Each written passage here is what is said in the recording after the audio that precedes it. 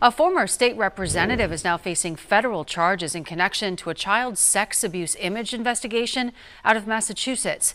The U.S. Attorney's Office says Stacie Laughton is charged with 1 count of sexual exploitation of children and aiding and abetting. She is the former partner of Lindsay Groves, who appeared in federal court last week. Investigators say Groves' cell phone had more than 10,000 text messages between her and Laughton discussing the transfer of sexually explicit images of children. Laughton has faced a series of legal troubles dating back more than a decade.